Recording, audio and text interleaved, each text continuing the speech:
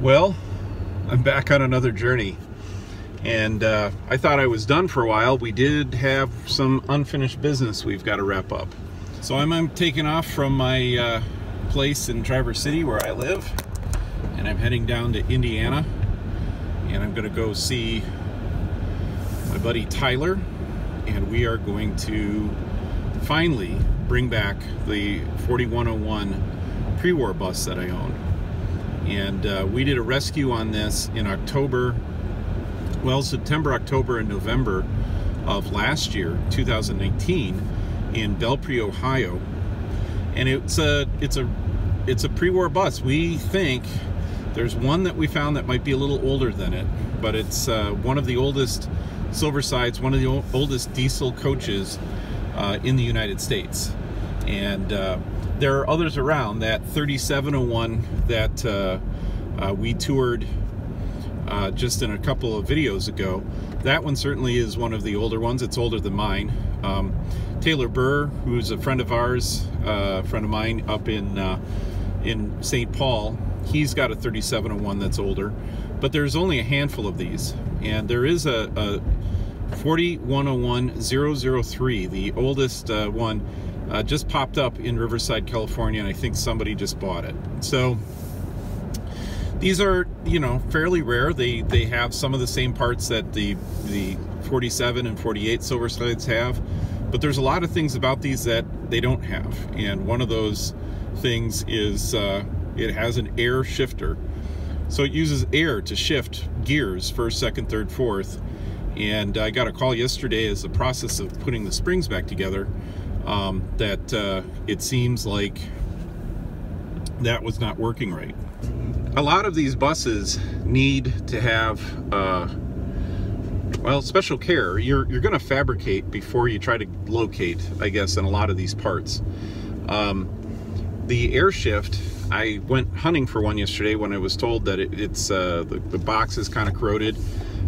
The air shift is actually not something that anybody I've talked to knows about. The bus boys don't have any idea. They've only got one PreWar bus, you know, Yellow Coach in their collection right now. We've got a couple of later Silversides, but they only have one that's on that transmission. The Gene down in North Carolina, who's got a bunch of Silversides, those are all post-war Silversides as well. So it's a very rare part, and it's one that we're going to probably have to have some fabrication done to get it rebuilt. And that's just how it goes with an older bus. You know, you got to kind of figure it out. So hopefully it won't give us trouble on the way home. There were a couple of other things that were going on with this bus. I ripped the flange out of the drive shaft, or the drive shaft U-bolt got ripped out of the flange, and so that had to get replaced. The flange, finding a flange was not easy to find. And you know, there's some other stuff. The brakes, I've got new brake shoes. They didn't get replaced. They just didn't have time to get them done. So that's something that I'll have to do up here. And you know, there's other things. Mechanically, this bus is actually a little bit more stable, reliable than that Texas bus that I have, the 1947. And we replaced so much on this bus, and we spent so much time working on the engine and the mechanicals. The electrical is, you know, not great. We have to rebuild it. I have a new dashboard that I bought for it.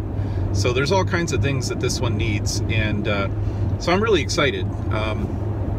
You know, I'm probably not going to keep both buses, and I don't know, this one, for whatever reason, it just suits me well. I like it, and I like driving it, and so I'm excited to get back in the seat and bring it home to Traverse City from Indianapolis, and hopefully we won't have some of the problems that we had with our Texas bus. And I hope not. The radiator's in better shape. We have a new fan in it. All the hoses have been replaced. The radiator didn't look bad. It didn't have all that corrosion going on like the Texas bus had. So Tyler said he's been driving it around, and hopefully, it's not going to break today, and it's going to perform well, and we'll get her home and park next to the other one. They've never met. So I'm on my way down, and we'll look forward to seeing Tyler. So one of the things that is driving me crazy since I've owned these buses is something that it's missing: seatbelts. So neither bus has a seatbelt in it, and they don't think they ever did. There's no holes or anything for them, and it's one of those things that I can't feel comfortable driving without a seatbelt. And so I went to go look for seatbelts, and it took me 2.5 months to get them in. And I'm not ordering super fancy seatbelts. It's just supply chain seems to be a little different, and there are all kinds of different styles out there and things like that of seatbelts. Let me see if I can reach it, but I can't get the other one. But it's so I went with a retractable 3-point. So you see how this snaps back. My seatbelt actually has the retractable portion that will mount right here instead of in the panel, in the channel.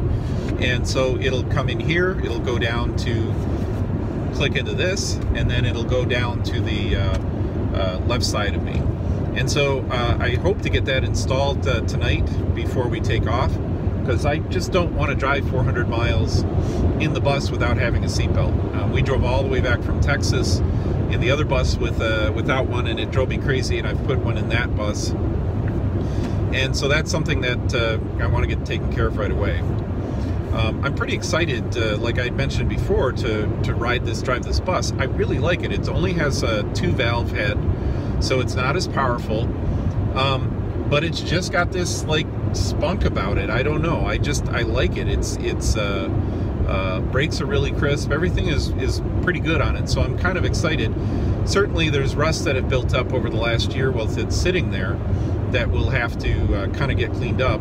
And I've got a good place up where I live that can do all the brake work for me, so that's good. But so we'll see. But that's the only modification that we're going to get taken care of while we're there. Headlights and taillights, brakes work, and so we're good with that. Tyler's going to follow me up, and that's something that's kind of an important aspect. Is until I get some miles under it, the idea of breaking down the side of the road, which is going to happen, because it's happened to every bus owner I've ever talked to. You know, I just I want to drive it around locally, and if it breaks down, you know, I can get to my tools and stuff. And eventually I'll, of course, carry my own tools as I travel around. This bus is actually pretty good shape as far as the interior, and I've been thinking a lot about what do I do. It's got a table, it's got a couch, it's got some hideous carpeting, and I think I'm going to just leave this one pretty alone. I'm going to redo the upholstery, and I'm going to you know, redo the kitchen, put new countertop and, you know, stovetop and that kind of stuff in it. But I think I'm going to leave this one fairly simple as it is. I have to build out the bedroom. The bathroom's in okay shape. I've got to just get it cleaned up, but I got to get everything functional, put new spigots on, you know, new sink basin, that kind of stuff. But I'm not going to go crazy on the 4101 because it's pretty good shape. I will have to change the wall panels, and I've already worked on that. I'm going to redo the floor, which is fine. So, you know, there's going to be some things to be done, but it's not going to be a wholesale rip it out. The Texas bus is a little different. The Texas bus, as I mentioned in one of the other videos that I have, it really was not done very well. It was a bunch of guys who wanted to take the bus to go to NASCAR races, so they really didn't go all out. It's just 2x4s and cheap cabinets and stuff like that. That one, the more I look at it, the more I just want to, you know, gut it and start from scratch. And so we'll see kind of how it goes. And the other thing is, which do I prioritize? And that's the other issue. I've got two different buses. I'm going to spend time this winter. I want to get one where it's really complete. And I think it's probably going to end up being the 4101 because I don't have to put a lot of interior into it. There is some exterior work. I'm going to have to find somebody who can work with metal I need to put a new door on. I've got the door. I've got all the parts to fix it up. That broken trim across the nose, that's something that I was able to find a replacement part. So I have to find somebody who could do metal work to do all that kind of stuff to make it look pretty, but it's certainly functional. So so that's kind of, I'm excited to see what I've got. Then I can really start my planning on the work that I want to get done this winter. So seatbelts, and we'll hopefully get it on the road.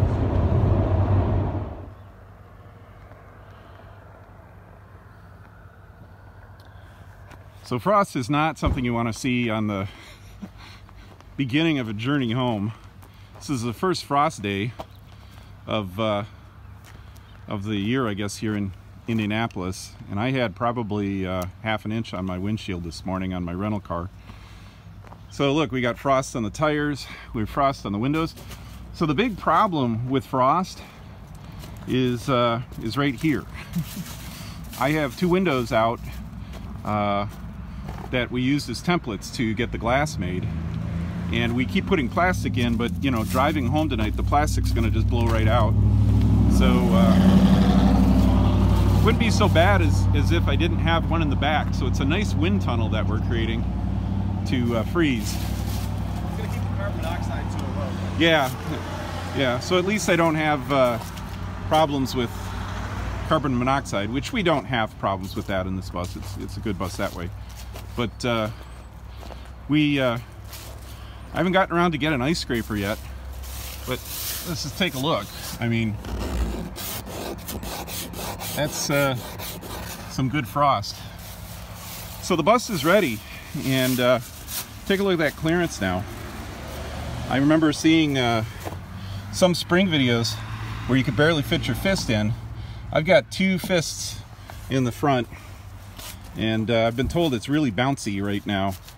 The back's sitting down pretty well. That looks pretty good. I actually like that. It's just the front's so light that it's pretty high. My cargo door is inside. We just decided to leave it off for the ride home. This cargo door looks like it's been abused a little bit. It sat a lot better when we drove it here, so it got bent at some point.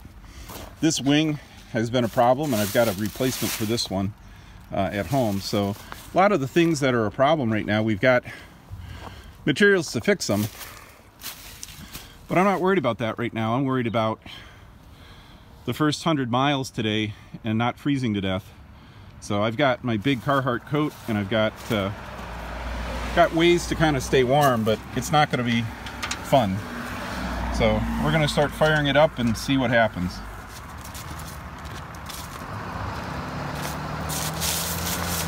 A little bit of liquid GoPro.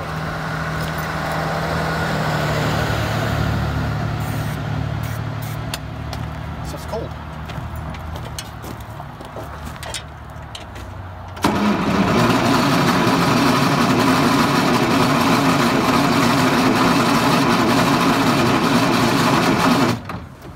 Can't believe I almost forgot this.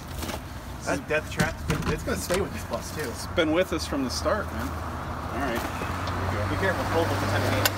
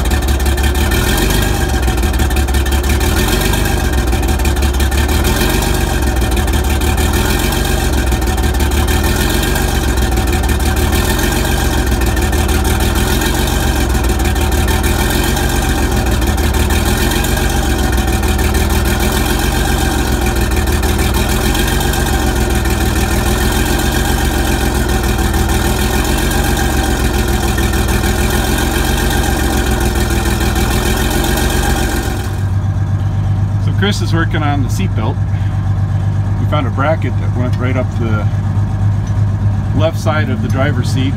We're using the bolt from the seat mount, and then there's probably another place where we can attach it along that vertical bracket there, and that'll be good enough to get me home, and then I'll figure something else out.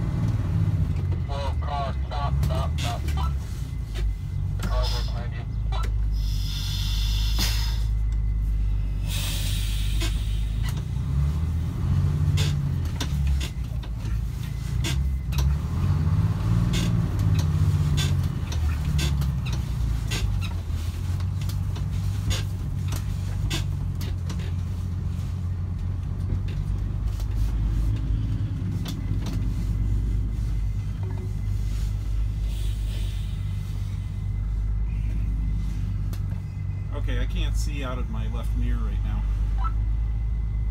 You're good to go.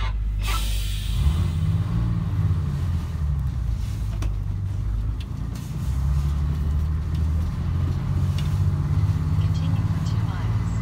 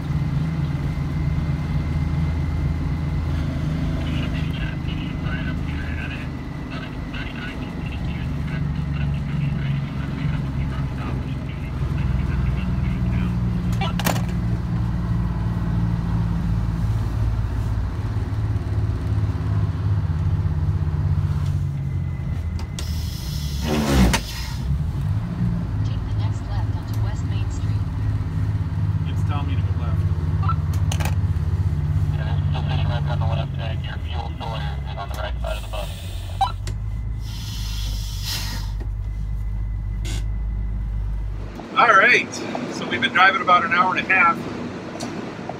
We've already done one brake adjustment. I've got one of the pads. The can doesn't seem like it's releasing. It's delayed in releasing.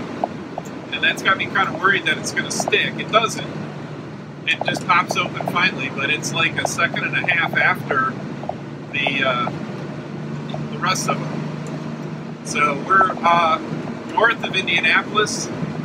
Normally I could come up US 31, but I'm taking a series of state highways just because I'm not ready to deal with the interstate or anything like that yet. So we got north of the interstate on State Road 29 and then cut across. So I've already filled up diesel once. That went pretty well. I love my seatbelt. That's working well. And it's just a matter of humming along. This thing drives so well. I just love the way that this thing drives. I don't know if it's not the air assist, and I just really feel it has tight steering. The engine seems really responsive, you know, the little governor, and I've got that issue with the governor on the other bus. But this is just a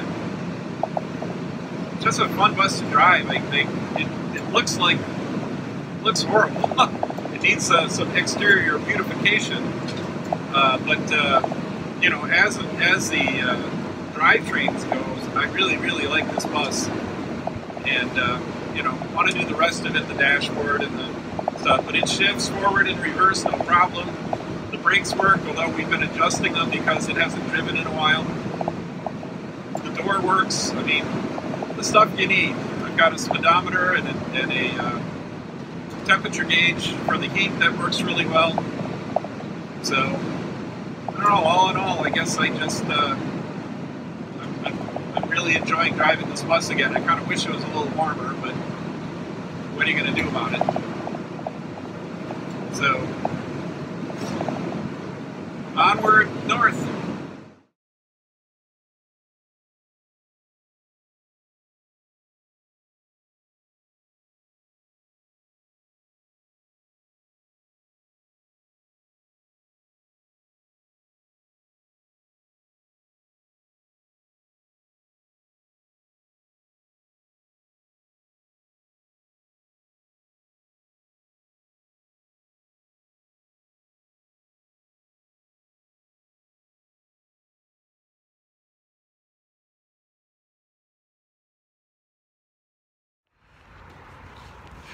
Well, we're in South Bend.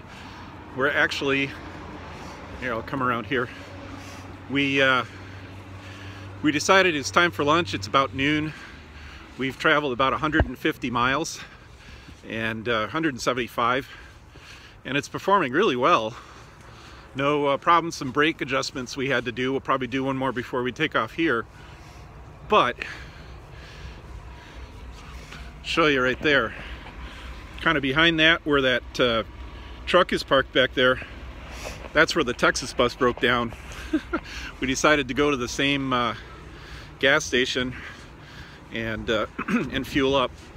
So it's performing really well. I was averaging 65 miles an hour on 31 there in that video, so I was pretty in disbelief how well she's performing. No real issues. The brakes had needed some adjustment, but it's been sitting for a year, so it's rusty. Now we're going to check the oil, and we're going to fire it up and start heading our way back up to Michigan here.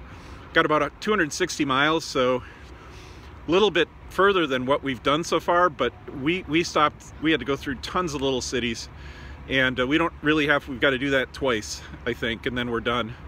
Maybe 3 more times. So hopefully it won't be as arduous as what we've had to do through these little cities getting out of Indiana.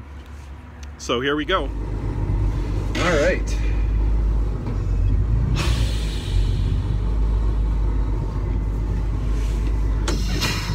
Put her in gear. Emergency brake. Important.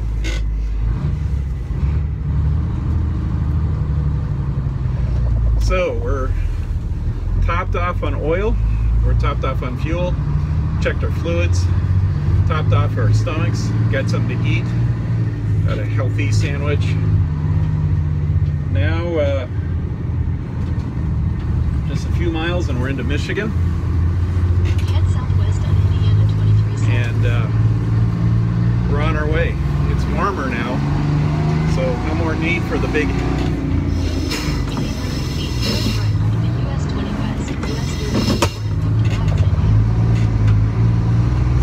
So the whole time we were at lunch for maybe 45 minutes, it held the air. When I came in, I left, it was probably 110. US 20 west, jump to US 20 west.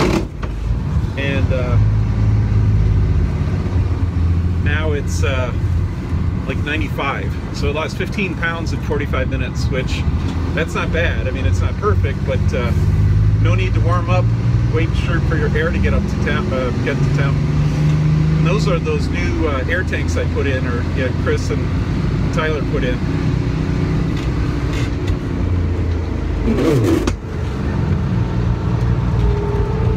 So I was averaging, hang on, I gotta get into traffic here.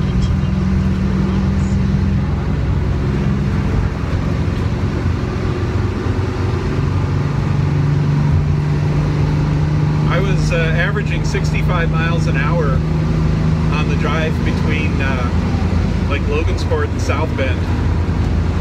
But I went through a lot of cities, so my fuel mileage was like 7.6 miles to the gallon, which is horrible. This thing usually gets about 9.5 to 10. So the next stretch that we're doing, we're not going to be doing a lot of starting and stopping. It's just going to be highway miles right at 65, which is about the top of the governor, and we'll see how the fuel economy changes. One of the things that we notice that's really driving me crazy is regular truck stop gas pumps, the reefer pump, which is regular, you know, what a truck would use. It moves the fuel too fast for the filling nozzle. So I just think that in the future, I'm going to have to just go to the regular car, truck, gas area and just use the regular diesel pump. Just because I'm blasting diesel fuel all over the place every time I fill it up, and I just don't like that. So here we go, bumping along here. We are about 3 miles from the state line, doing 62 miles an hour right now.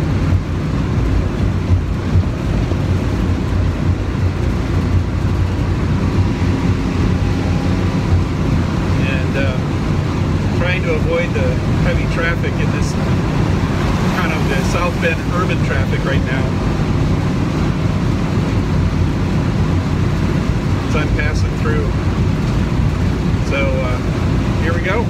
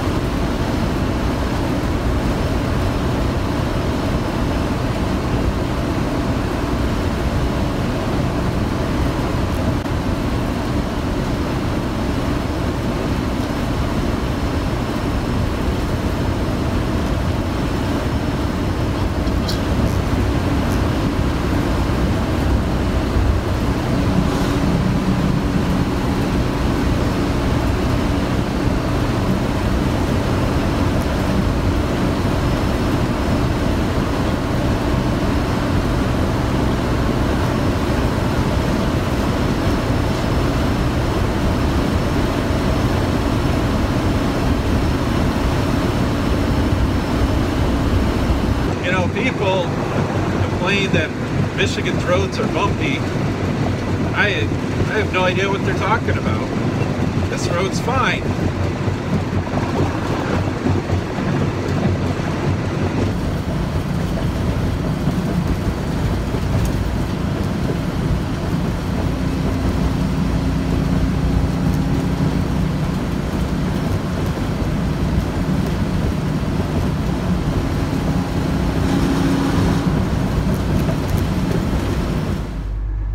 So we're in Holland, Michigan right now, and I came up to an intersection and had a really soft stop with my brakes.